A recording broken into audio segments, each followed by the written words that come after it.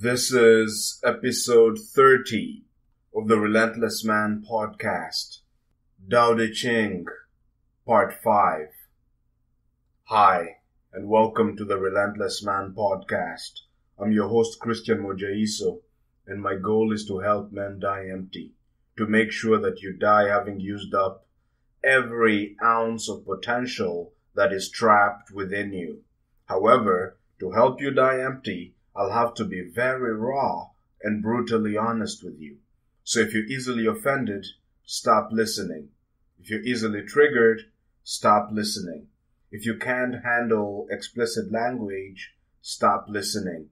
If you are fragile, stop listening. Otherwise, let's dig in. Before we begin this episode, I'd like to urge you not to blindly copy or implement anything that I say in this podcast episode. Rather, what I recommend is that you turn on your brain, that you think for yourself, and that you make sure that every decision that you make is a product of your own thinking and decision-making process. Remember, do not be a follower, be a student. This is, as has been mentioned in the introduction, this is the 5th part of our series in the Tao Te Ching.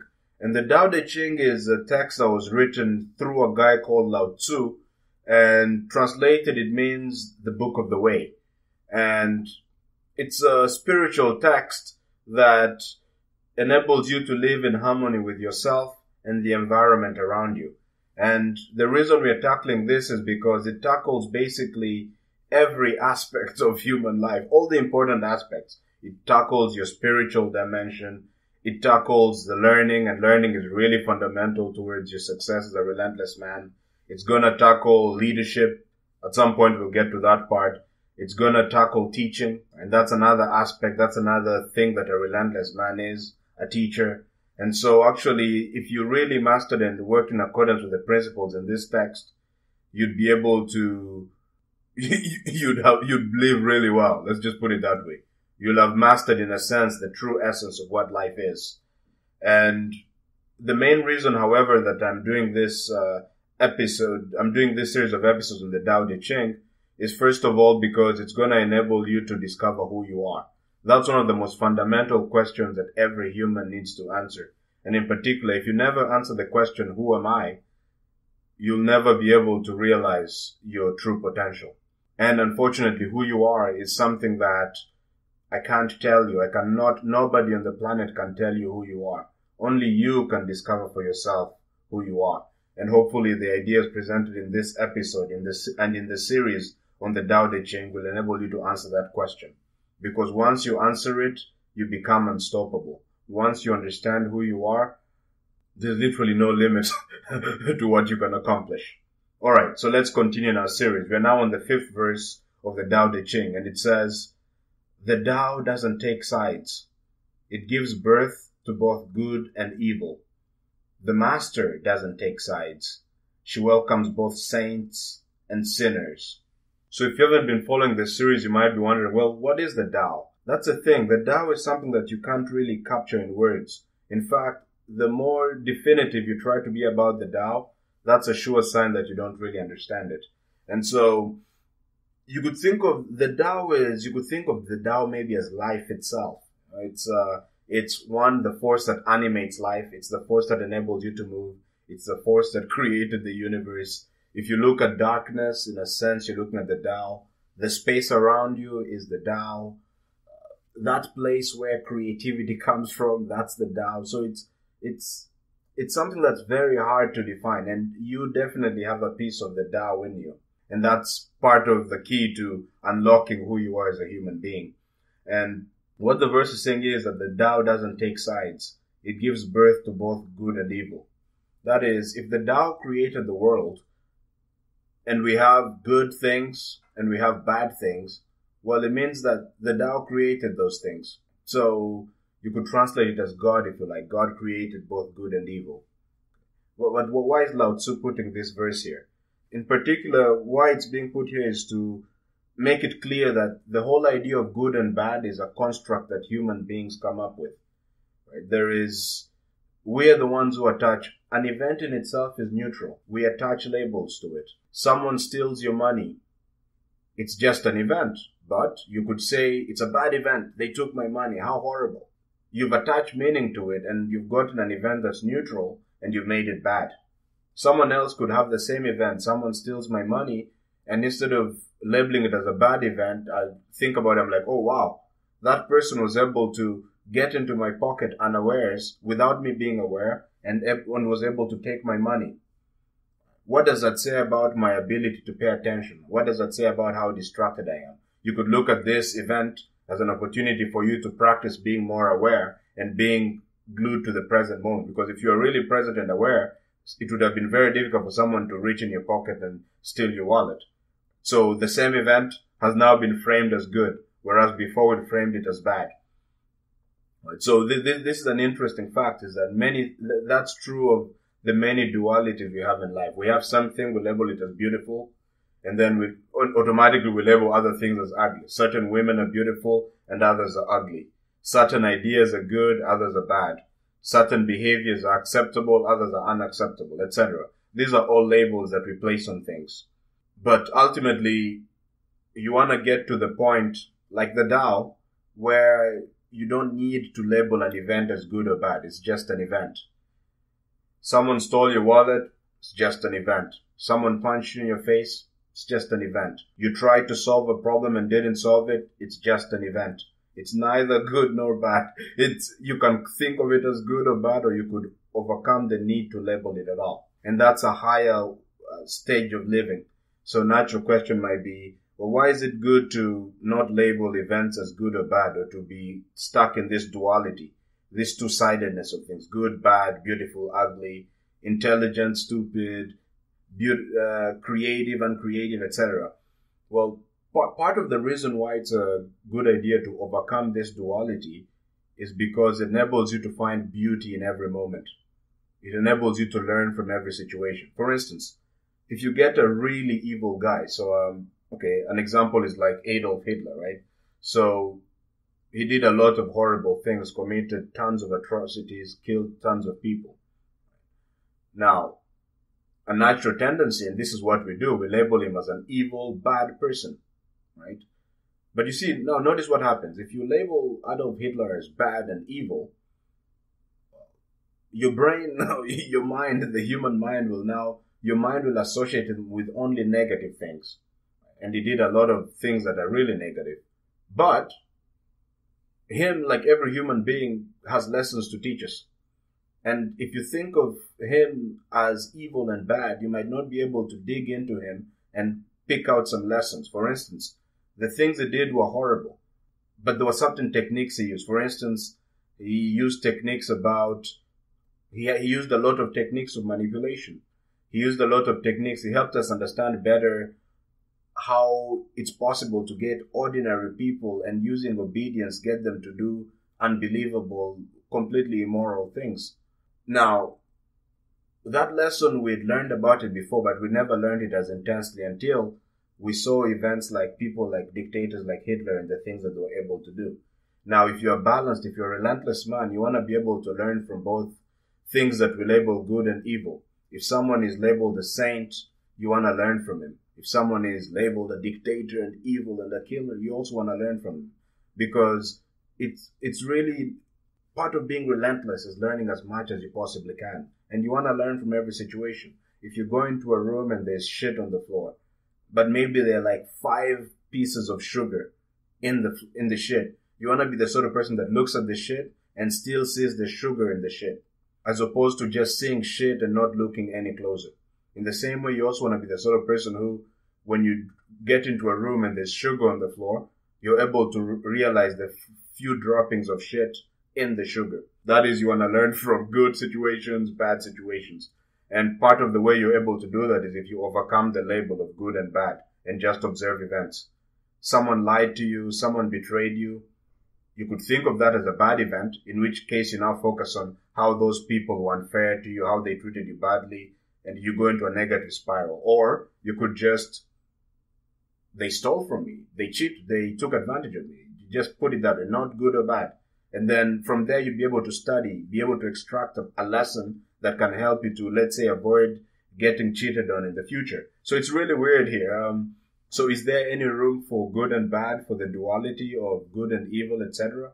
Well, there is room for it. Usually, if we have like a system and we have certain rules. So for instance, if you're practicing a sport, you want to become really good at a given sport, then usually the event winning a game is considered a positive thing, and losing a game is considered a negative thing. So sometimes you might need those things as good and bad in order to help you to progress, in order to help you to see whether you're improving or not, whether you're learning the right skills or not. So in that case, on the level of winning the game and playing effectively, say as a sportsman, it might be a good idea to have good and bad. But ultimately, you don't want to be stuck in good and bad, because if you take a large enough perspective, if you look at things from a higher perspective, you end up realizing that really, sure, a basketball game was lost. If you look at it from the grand scheme of things, it's just an event. In fact, you'd see people who cry and are completely disappointed by the loss of a game. You'd see them as being kind of petty if you looked at it from a very, very high 360 degrees kind of perspective. Because the event itself is neutral. It's the meaning we bring to it. Sometimes you want to attach meaning in order to accomplish certain practical things, but ultimately you want to have what is called negative capability. So negative capability is the concept that you want to be rich, a master, a relentless man is able to hold two contradictory ideas in his brain at the same time. You want to be able to experience a loss and experience the pain of a loss, but at the same time hold in your mind the idea that it's not that big of a deal. The loss is not that serious, because in the grand scheme of things, it's just a game. But you also want to be able to take the game very seriously. So usually people are not very good at that. It takes practice to be able to hold two contradictory ideas in your mind at the same time. To look at an individual and not say good or evil. Maybe say good and evil. Be able to look at the person in their goodness and look at the person in their evilness and be able to keep those ideas at the same time. And this is a powerful concept, something that the Tao Te Ching talks about a lot. And the Tao is a masterpiece. That's why it says the Tao doesn't take sides. It gives birth to both good and evil. The next part of the stanza says, the master doesn't take sides. She welcomes both saints and sinners. That's right. So usually we have a tendency to be nice and friendly to only people that we like, people we think of as nice and good, and people we think of as sinners or evil or just bad, destructive. We don't want to engage them at all. And this is a limited way of viewing things. Rather, you want to get to the point where you can look at a sinner and see a saint, and look at a saint and see a sinner. Because if you look within a saint, you'll find a sinner. And if you look within a sinner, you'll find a saint. Otherwise, if you're so used to labeling things as one way or thinking about things in one dimension, the end result is that you never see the full picture. You look at a human being and you just say, oh yeah, this guy is just nice, is beautiful. You associate all the positive emotions with them. And then when they do something that's actually not correct, you're unable to criticize them. Forget that. You're not even able to notice people's mistakes because you've so glorified them. And on the other hand, you've so demonized someone to the extent that even when they do something that's good and correct, when instead of encouraging that spark of hope, you extinguish it because you can't associate the person with anything good. Right. So here it's really what the Tao Te Ching, what Lao Tzu is asking you to do here is to overcome your biology and social upbringing. Because usually the way we are programmed to work, I don't know if it's only a biology or environment, is to label things as this or that, good or bad, tall or short, strong or weak. That's kind of how we split up, we fracture reality in order to understand it. But to become relentless, you're going to have to overcome your biology, overcome your upbringing, and get to the point where you don't need these buckets. You can see the buckets and you can see beyond the buckets. That's kind of the idea. The next stanza says, the Tao is like a bellows. It is empty, yet infinitely capable. The more you use it, the more it produces. The more you talk of it, the less you understand. So a bellows is a sort of a thing that It's a sort of pump, I guess. I looked at a picture of it. It's one of those things that works on a farm. I think it's some sort of sack, and then there's air inside, and you squeeze it, and it seems empty, but if you squeeze it, it can, I think, release a lot of pressure. It might also be the sort of thing that's used to fan flames. I'm not completely sure. But the idea here is that the Tao is empty yet infinitely capable. So we said before, the Tao is many things. You could think of the Tao as infinite courage, if you like. Well, the thing is, you can't see the Tao. You can't name the Tao. Like, you're seated in your room right now, wherever you are, and there's space around you. You can't really, the space looks empty, just like you're like, it's empty space. But what's the potential inside of the space is the idea. How much things can this space do? How much energy is stored inside of the empty space? When you look at darkness, darkness looks kind of empty. Well, what's in the darkness? Nothing. But how much energy is stored in darkness? And the Tao is saying there's infinitely much energy stored in the darkness. And like, you're a relentless man, it means you have very likely a craft you're trying to work on. What this means is that, well, to work on your craft, you're going to have to draw on creativity. You're going to have to draw on deep intelligence and insights. Well, a really fascinating fact about humans is that we do have access to the Tao. That is, if you really dig in, if you're quiet and silent, and you really push, if you really push to find an answer to a question, surprisingly, the solution appears. It's one of the most remarkable facts about being human is you ask a question, if you ask a question very clearly, and you expect an answer, surprisingly, an answer appears in your mind. It's the most trippy thing you can ever think about. And it's basically any question you ask. Usually, if you ask a question precisely enough, if you have a problem and you break it up into questions and you ask questions, answers begin to appear in your mind. So this, where do these answers come from? I mean, they may tell you that it comes from the brain, but I don't buy that idea entirely. I think that sometimes I get the impression that the answers come from some other place. It's the answers, they come from somewhere else. That place is called the Tao. And the Tao is infinitely capable. That means the Tao has infinite wisdom. The Tao has infinite creativity, which means that you have access to infinite creativity. You have access to infinite intelligence. And if you're willing to stay still, if you're willing to really seek to know, if you're really willing to push to find the truth, you'll realize that the more you push, the more there is to push for. There is the amount of knowledge and intelligence and wisdom that you can gather is basically unlimited. And that's what the verse here is talking about, is that the Tao is like a bellows. It is empty, yet infinitely capable. The more you use it, the more it produces. This kind of makes sense. The more you seek to find a creative solution, well, you'd think that, okay, you've really thought creatively and solved the problem, that now it's impossible for you to think any more creatively.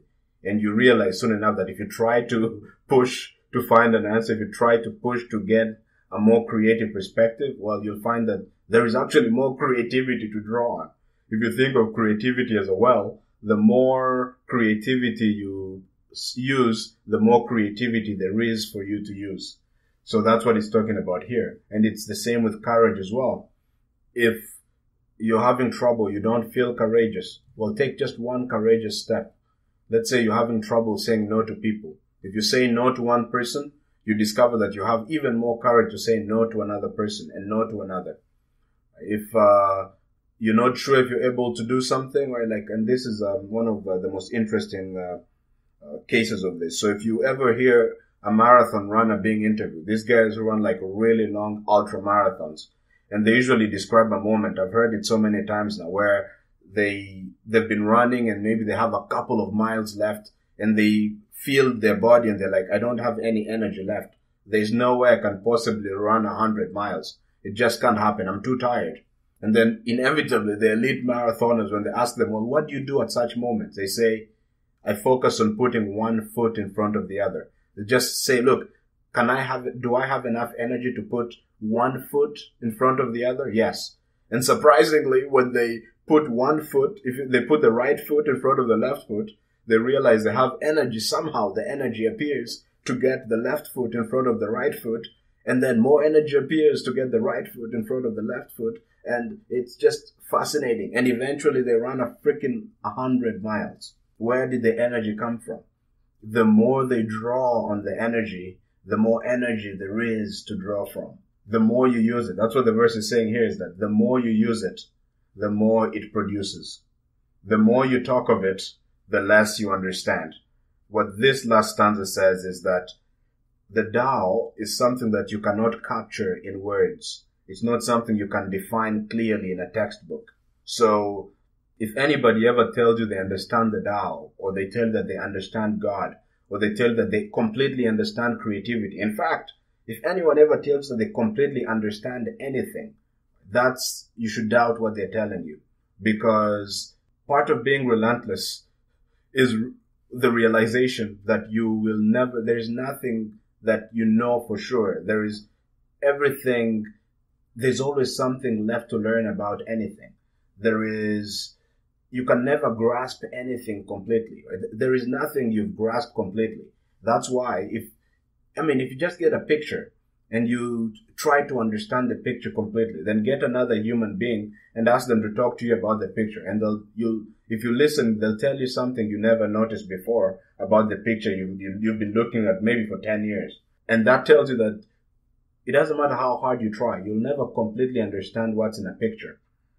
In the same way, you'll never completely grasp an idea. There's always more to grasp about that idea. So if you can't capture a picture, if you can't completely capture an idea, well, it's the same thing with the Tao. The Tao is something that can't be grasped. It's something that you cannot capture or define clearly. You can see manifestations of it. You can see instances of the Tao at work, but you can't really grasp it. And that's why it says here, the more you talk of it, the less you understand. The Tao, or the creativity and the courage and the insights and the strength, these are the sorts of things that you can't really talk about.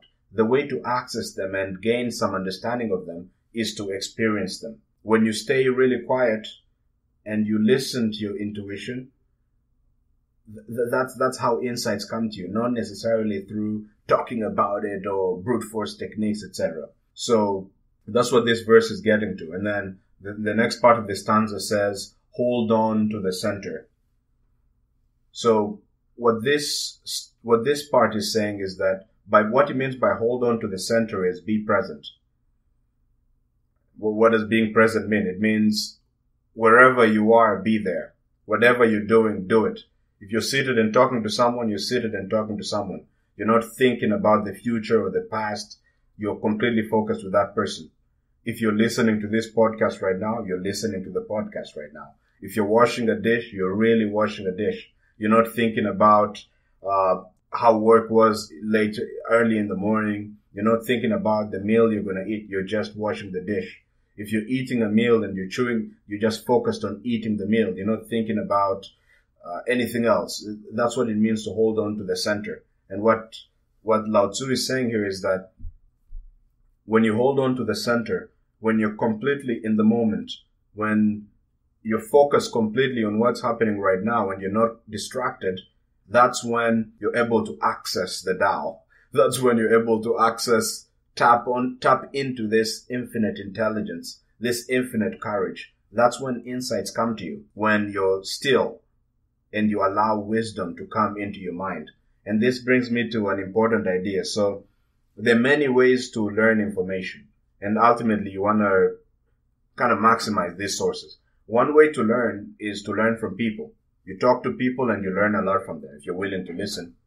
Another way is you read books. If you read books, well, you learn a lot from books as well. That's another way to learn about the world. But people tend to forget one of the most important ways to learn. Another important way to learn is to learn from yourself. And how do you learn from yourself? By being still, by being quiet, by slowing down and allowing wisdom to flow through you. Where does that wisdom come from? The Tao. And that's another way to look at the Tao. But again, you can't really define it. But yes, if you really listen to yourself, answers begin to come from deep within. And if you get to the point where you're able to learn from yourself, learn from others, then that's the beginning of, that's how you're going to be able to realize your true potential. That's part of what dying empty is. Dying empty is learning. Being relentless is all about learning as much as you can from wherever you can. You learn from evil people, so-called. You learn from saints. You learn from sugar. You learn from shit. You learn from books. You also learn from yourself. If you do this, then we say every single day you're a relentless man. All right, let's move on to the 6th verse. The Tao is called the Great Mother, empty, yet inexhaustible. It gives birth to infinite worlds. The Tao is called the Great Mother, empty yet inexhaustible. Why is Lao Tzu using this whole idea of the Great Mother and calling the Tao the Great Mother? Well, okay, so if we just drop to the biological function, what does a mother do? A mother gives birth. What would a great mother be in this case? In this case, great mother is referring to a mother that gives birth to a lot of things. It gives birth to many children, right? In a biological sense, obviously, there are many ways to be a great mother, but in a biological sense, if being a mother was giving birth, being a great mother would be giving birth to many lives, creating many lives. And here we're saying the Tao is called the Great Mother. That means that there's a sense in which the Tao is like a great mother. It gives birth to many things. And in fact, the Tao is the sort of thing that, well, created the galaxies, created our universe, created the earth, created you. Everything, any remarkable work that you'll ever create will be created by the Tao. So in a sense, this means that it's a valuable way to think, to shift your perspective. Rather than thinking of yourself as doing things, it's more accurate to say that things are being done through you. When you sit down and you write a beautiful poem, you may think that you're writing the poem. No, but the poem is being written through you. Right now, it's tempting to think that Christian Mojaiso is creating this podcast episode. But a more accurate description is to say that the Tao is creating this episode through Christian Mojaiso. So the episode is being produced through Christian Mojaiso, but not by him. The Tao takes care of that. Everything that we see, everything that we create is created by the Tao. And that's the sense in which the Tao is the Great Mother. Empty, yet inexhaustible. You can't see the Tao. The Tao is empty of concept. You can't capture it in a concept. The Tao is empty of vision. You can't see the Tao. You can't really feel the Tao. So it's empty, right? In that sense, like the darkness. The darkness is empty. What's in the darkness? But it's inexhaustible. The power of the Tao. The amount of creativity that the Tao has that you can tap into. The amount of energy you can tap into. The amount of strength you can tap into. The amount of courage you can tap into. The amount of intelligence. The amount of speed. It's basically inexhaustible. It's empty. The Tao is called the Great Mother. It is empty, yet inexhaustible. It gives birth to infinite worlds. What does that part mean? It gives birth to... If the Tao created the universe and the galaxies and created everything here, how many things has it created? How many things will it create? Answer, infinitely many. And so, that's part of what it means here to say that the Tao gives birth to infinite worlds. The next stanza says, it is always present within you. You can use it in any way you want. That's right. What's Lao Tzu talking about here? If you really sit down right now and you look within yourself, just stay still, don't think, stay quiet.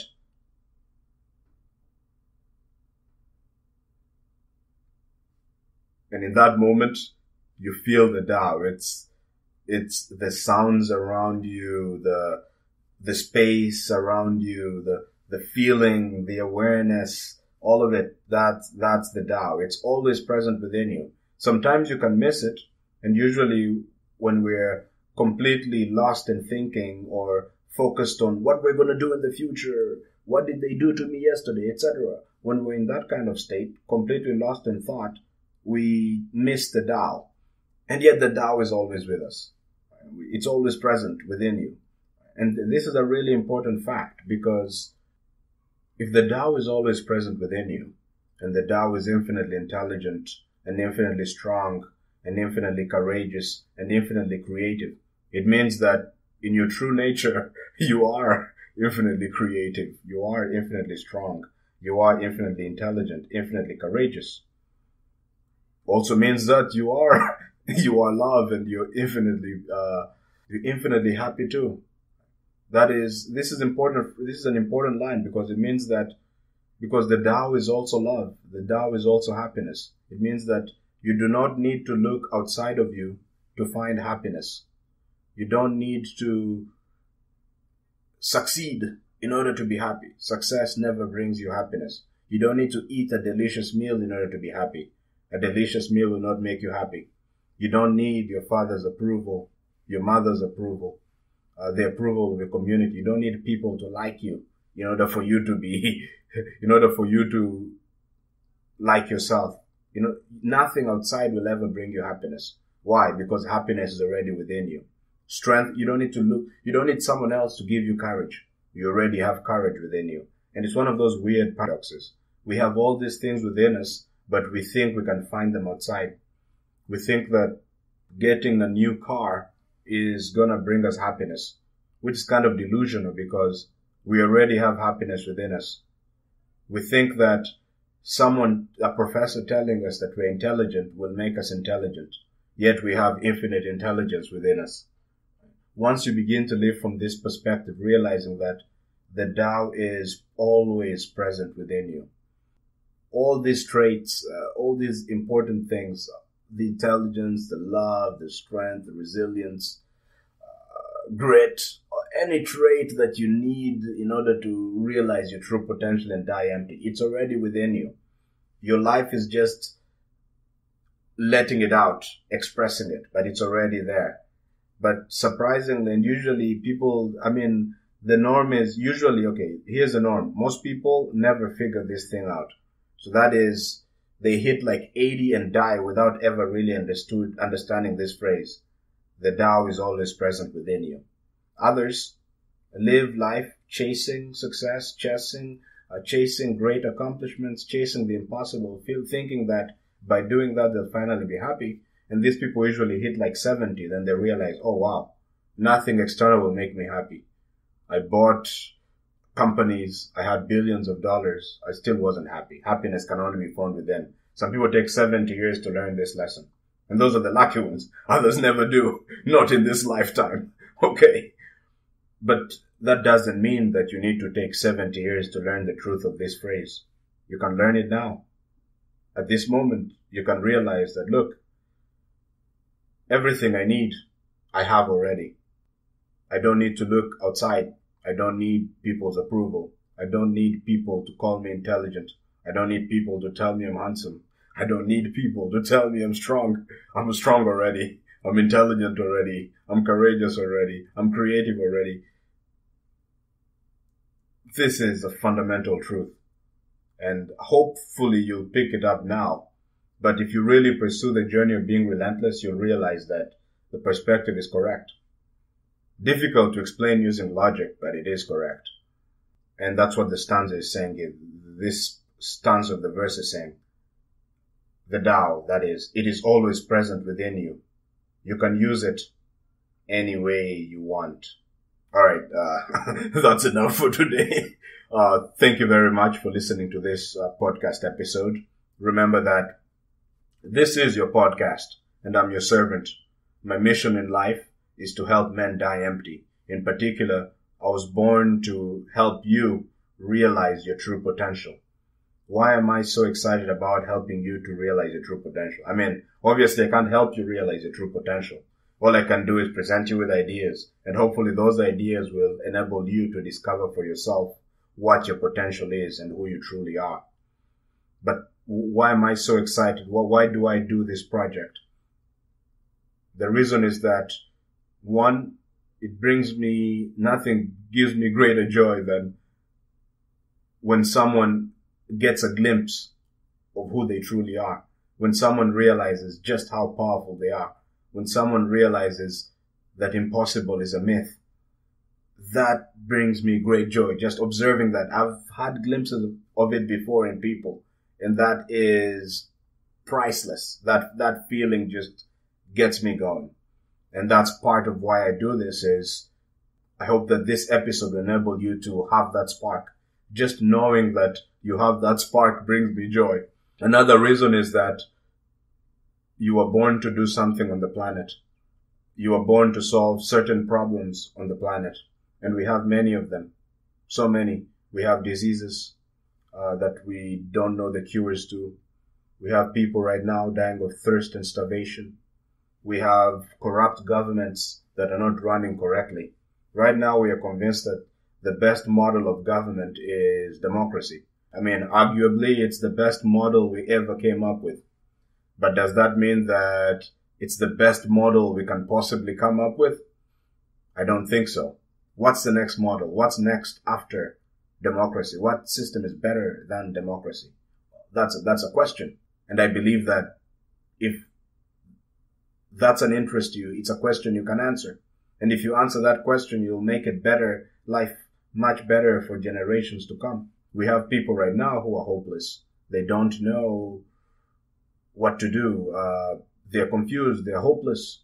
Someone needs to give them hope. Someone needs to realize the strength that they have, help them realize the strength that they have within them. That's a problem in the world. You can solve it.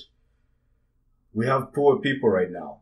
So many poor people who don't realize they can amass wealth, who don't realize just how much they have within them. That's a problem you can solve as well.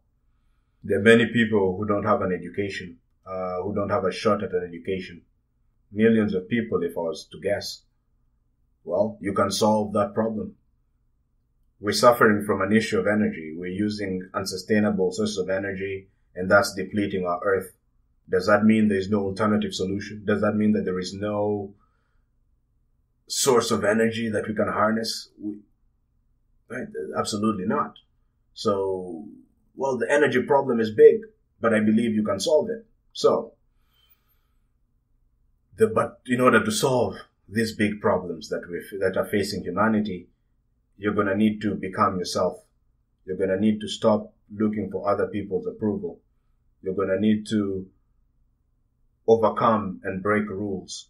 You're going to need to learn the laws. You're going to need to push to the limit, emotionally, psychologically, physically, spiritually. You're going to need to die empty. And that's what I exist to do, is to help men die empty. So in particular, if you have a question, if you have a comment, or there's an obstacle, something that's holding you back from realizing your true potential and dying empty, please email me about it. My email is in the episode description. Otherwise, thank you once again for listening to this podcast, and have a relentless week. Bye.